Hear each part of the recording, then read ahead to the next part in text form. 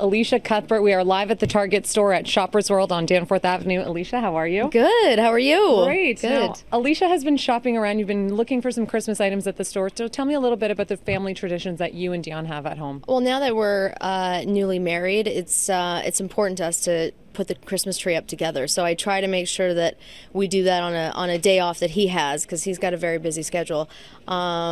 And we had a great time doing it this year, so I think we're going to keep that up, and hopefully today I will get some more decorations to add to the tree.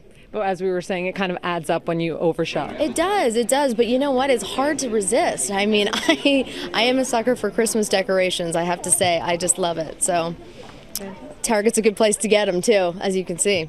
Well, we were talking as well a little bit about your show. Elisha was on Happy Endings, which aired on City TV. You guys had, which yes. we had, and we miss, and you miss as well. So do you miss being a part of that comedic performance? Oh yeah, I mean, all of us got along so well, and we had such a good time making the show, and you know, it was so great. We were on your station, and while I was here, got to watch it, so it was great. But I do miss it. I really do. Yeah. And from comedy, do you hope to go more into comedy, or are we looking for more dramatic roles again? You know, I don't know what the next thing will be, but I've realized that I really enjoy making the comedy and doing the comedy. It's really gratifying to make people laugh. You know, I discovered that with Happy Endings, so hopefully I can do a little bit more of that, and maybe a little dramatic stuff too. Fantastic. Merry Christmas. Merry Christmas. Back to you guys. Thank you.